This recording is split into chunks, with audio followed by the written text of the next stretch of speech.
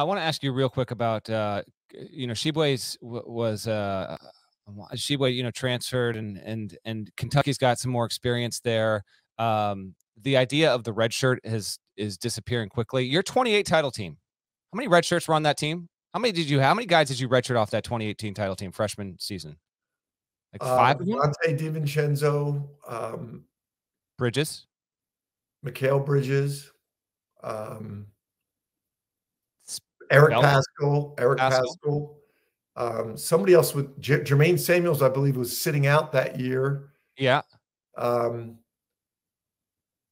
I don't know if at Gillespie least, did. at It was least, either at yeah. least 4. Like, and I think it was Gillespie. You wanted to redshirt him, and at that point, you told me you were like, "We can't, Yes. we can't redshirt him." But my Yeah. question is this: like, that's not getting ever repeated again, right? It's just not going to happen, right? There's never going to be a team like your 2018 title team that can win it all and do it the way that you did it. Now, maybe you win it if they don't redshirt, but it feels like that actual process was almost the last of its kind. Would you agree? Actually, Phil Booth redshirted also. You're right. There was 5. Um,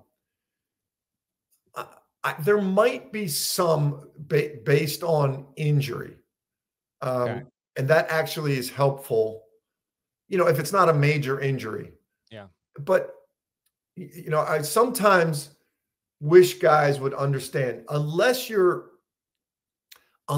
just a freak athlete that is so elite that the NBA is going to invest in you, you're so much better going into the NBA prepared, physically and mentally mature, because you only have a short window in the NBA to make it. And you want to be at your best when you're in that short window. So there's a few guys that it doesn't matter because they're going to invest in you and keep you because of your freakish elite athleticism.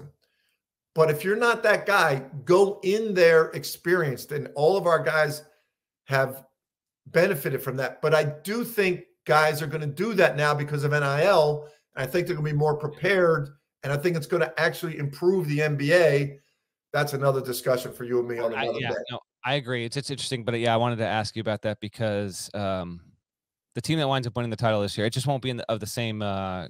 It won't be of the same formula. But yes, I could see how possibly something similar might emerge again.